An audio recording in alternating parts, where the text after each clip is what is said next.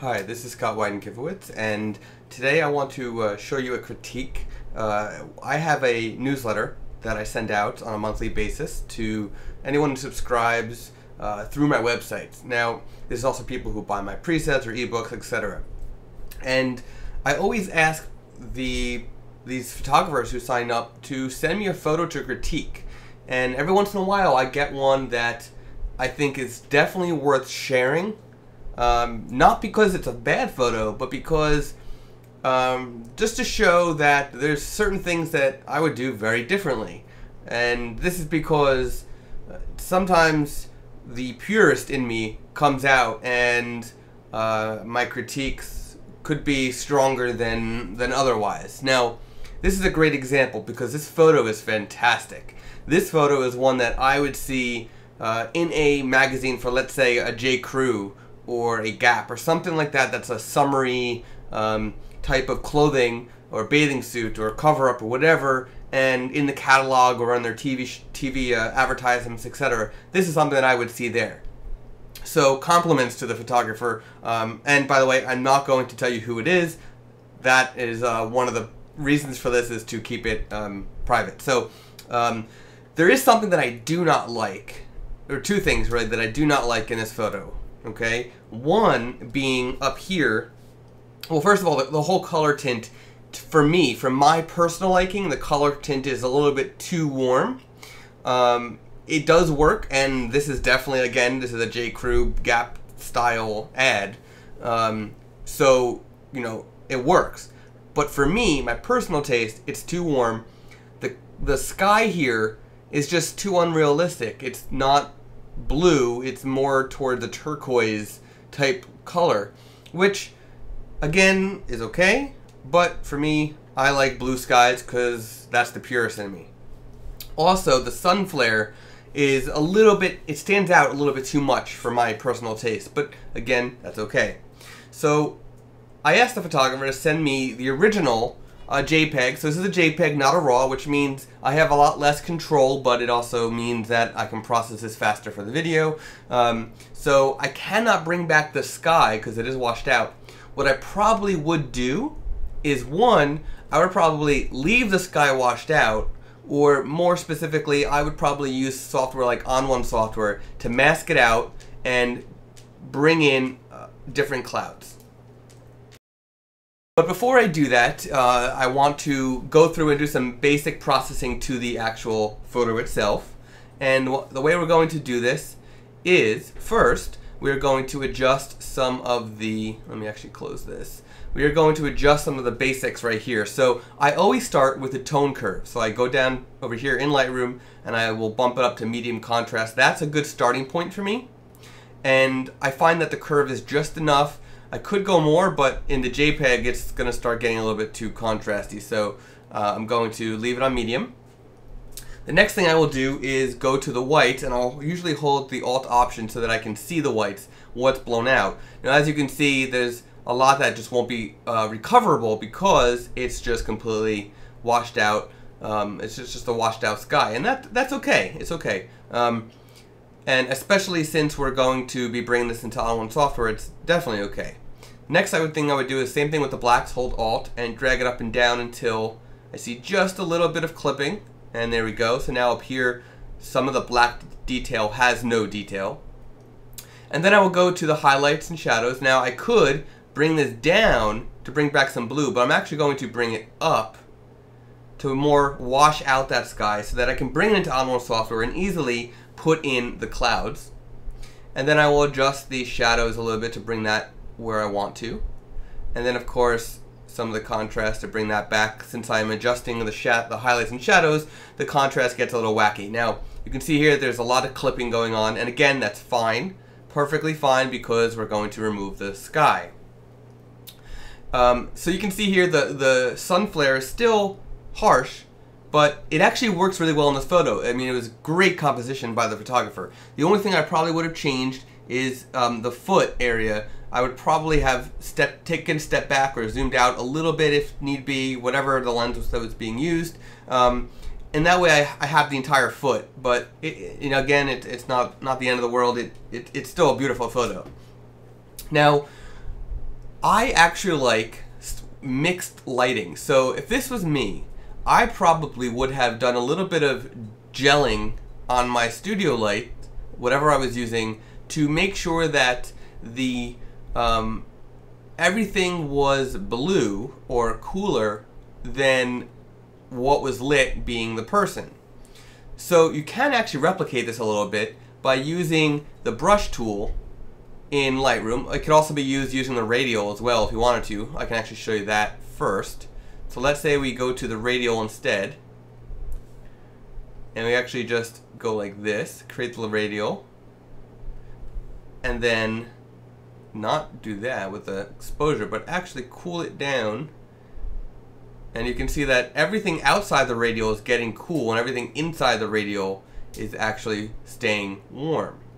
We can make that tighter and more narrow so that it's really just her.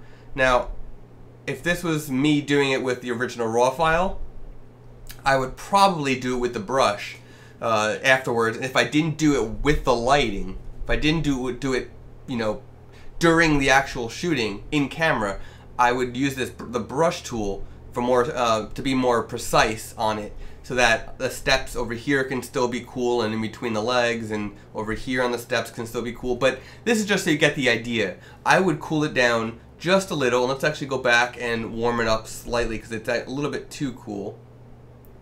But to me, there we go, that adds a little bit more dynamic to it than just overall tone the entire photo. So here's the before, and here's the after, before, after, before, after, before, after. Okay, so let's say we're happy with this.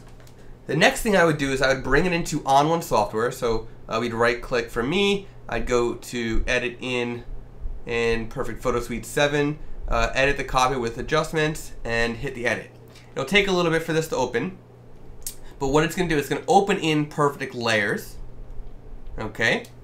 The next thing I want to do is actually jump over to Perfect Mask, and we're going to actually mask out the sky in this photo. So I'm going to sort of just do this, highlight what I want to be removed, and it should, if we're lucky, just get rid of that sky completely. Okay, there we go. It got rid of almost all of it. It did remove her hand a little bit, but we can bring that back. So let's actually bring that back.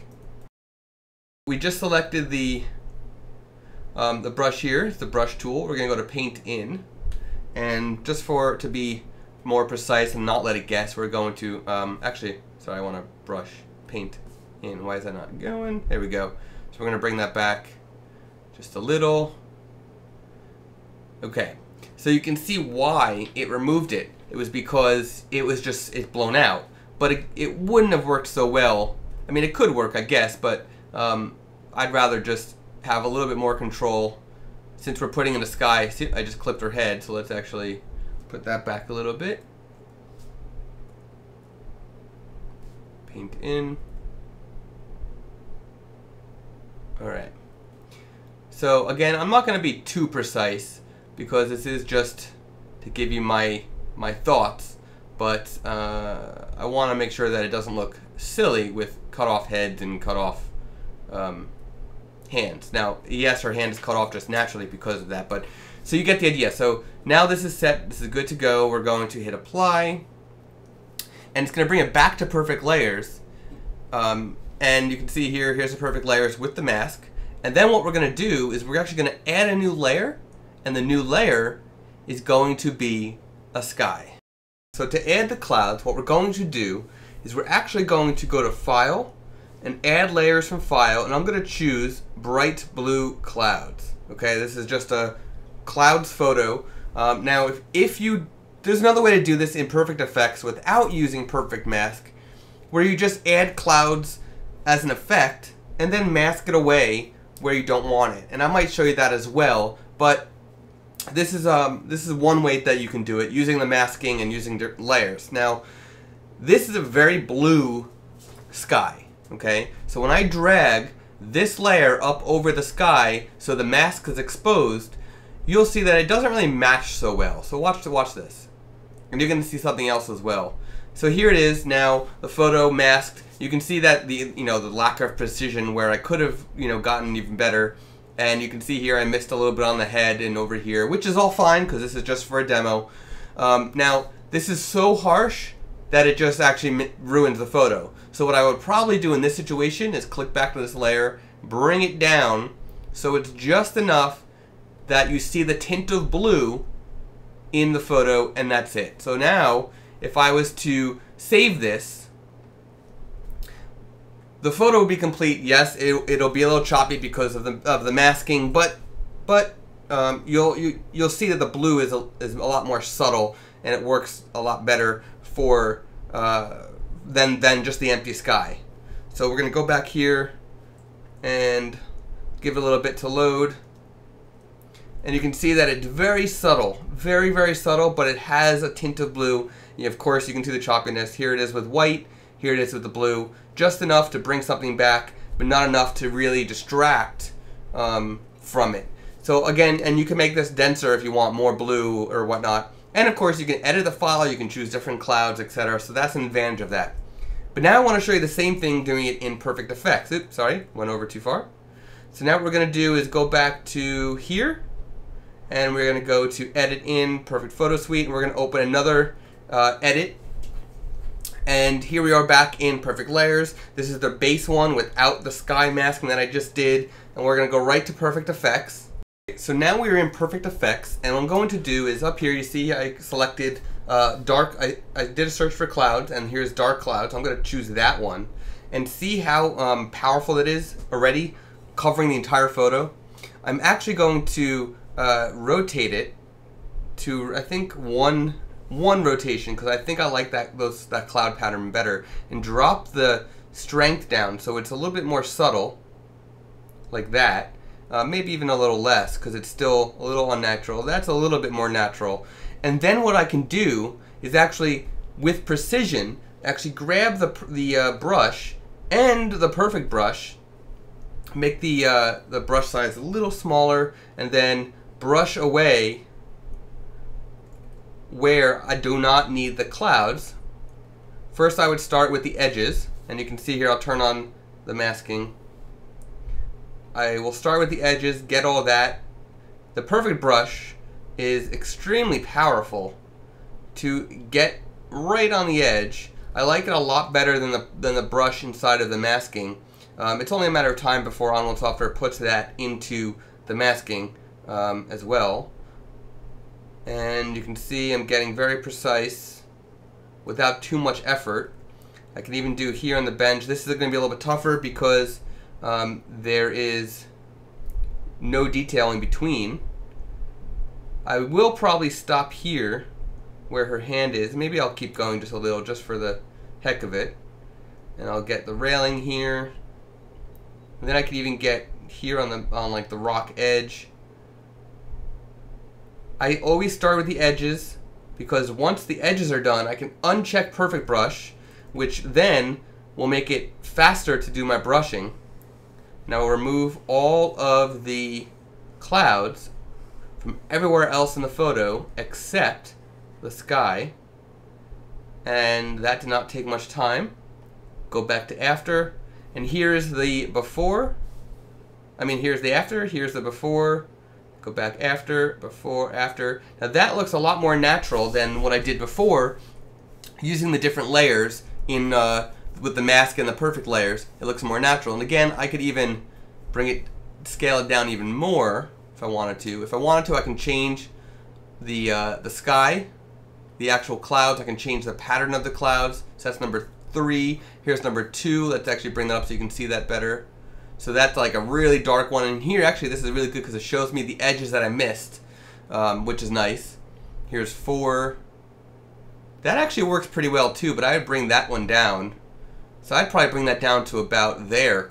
And that actually looks very realistic, except for right here, which I would need to work in a little bit more. But this, to me, is what I would do with this photo. It's more natural. The colors are more natural than the really warm J. Crew style advertisement, which I mentioned before. But again, the photo is fantastic. I'm gonna hit apply so you can see the before and after. This is what I would do more if this was my photo. This is what I would do if it was my photo instead of what you're about to see. Let's quit out of this. And let's actually do it before after of these two. We're going to compare these. And here's the before and after. So the one on the right is the original from the photographer, the original that was sent for me to critique. And again, beautiful photo, just a little, the colors are too off for me, a little bit too warm for my personal liking, but it is a beautiful shot. I love it. On the left is what I would do if this was my photo. I would cool down the rocks a little bit, cool down the outside of not the subject, and then keep the subject itself, you know, the right white balance lit, you know, use that way. I would probably have done this in camera versus doing it in post-processing, but that's okay. And then instead of using that sort of turquoise-ish aqua blue for the sky, I actually used real clouds that are from ON1 Software's suite, and just threw that in there with some masking, and I like how it came out. But again, both are really awesome. So thank you to the photographer for sending it for me to critique. I hope that you are actually learning something from this, of, you know, what other options are out there than the processing that you used. And for anyone else that's watching, I hope you learned as well, and thank you.